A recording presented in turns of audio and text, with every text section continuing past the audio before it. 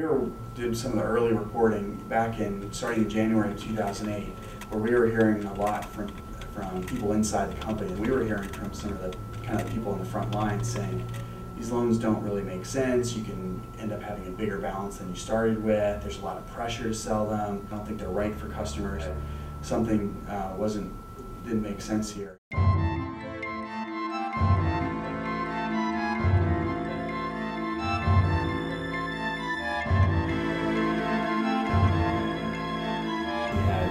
Egos involved, you had, we don't get that deal, then the guy down the street's going to get the deal.